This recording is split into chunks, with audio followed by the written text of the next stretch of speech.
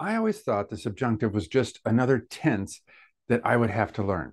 And since I was already struggling with the preterit and the imperfect, the idea of adding the subjunctive to my list seemed a bit overwhelming. Plus, I didn't even really know what the subjunctive was. Looking back, and with what I know now, that was a big mistake. Here's the main idea you need to wrap your head around to make this pretty simple. The subjunctive is not a tense. A tense is for time, past, present, future. The subjunctive is used in the past and the present and even the future.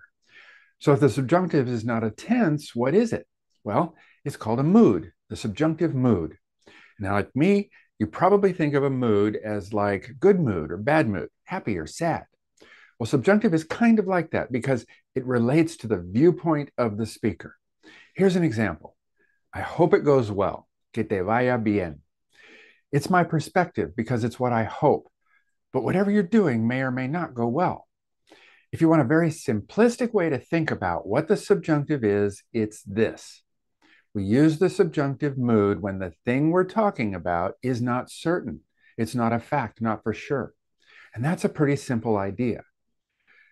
Back when I was at the basic stage, I was learning the verb saber, to know. Yo sé, tú sabes, ellos saben.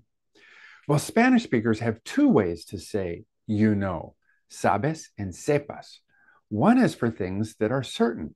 The other is for things that are not certain, like things we hope for. I did not learn that sepas is the same thing as sabes. It's just subjunctive. They both mean you know. And that is why the subjunctive is used so much in Spanish. It's how we talk about our life and experiences. And in life, lots of stuff is uncertain. It's not a fact and it's not for sure. That's why I wish I had learned the subjunctive sooner. When I heard a Spanish speaker use the word sepas, I didn't know what they meant. They would say something like, solo para que sepas, just so you know.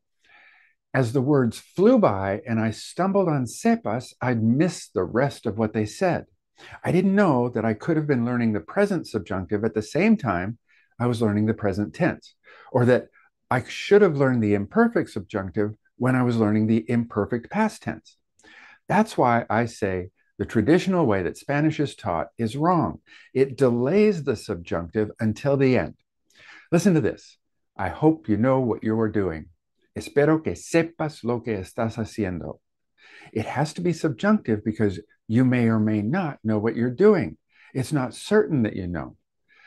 Well, now that I've pointed out sepas to you, listen for it. You'll hear it a lot, but now you'll understand that it means to know something. I wish I would have known that a long time ago, right at the beginning of my Spanish journey. And that's the difference between normal tenses and the subjunctive mood. So I hope this helps you understand that the subjunctive is a special thing in Spanish. Most of all, I hope this makes you curious. I hope you're curious about starting to learn the subjunctive now instead of waiting until after you've mastered all the other tenses in Spanish. I hope you want to explore the subjunctive mood at the same time as the tenses. I hope you want to start right now because it's time for you to introduce the subjunctive into your Spanish path no matter what level you're at right now. Don't put it off. I can tell you from my own experience, waiting is a big mistake. And if you want an easy button to learn the subjunctive, join ShareLingo's Mastering the Subjunctive course today. ShareLingo's special approach to learning Spanish uses two important processes that make Spanish super easy to learn, remember, and use. We utilize our example framework for learning and the ShareLingo method for practicing what you learn. Both are unique and very different from traditional methods. By learning and practicing with examples and gaining familiarity with common phrases and trigger words, you will become more comfortable and proficient in using the subjunctive mood effectively. Spending time practicing and learning by examples, you'll develop a natural intuition for when to use the subjunctive in different situations, expanding and growing your Spanish language skills. Join us in Mastering the Subjunctive today. Don't wait until the end of your Spanish journey. I'm James, and ciao for now.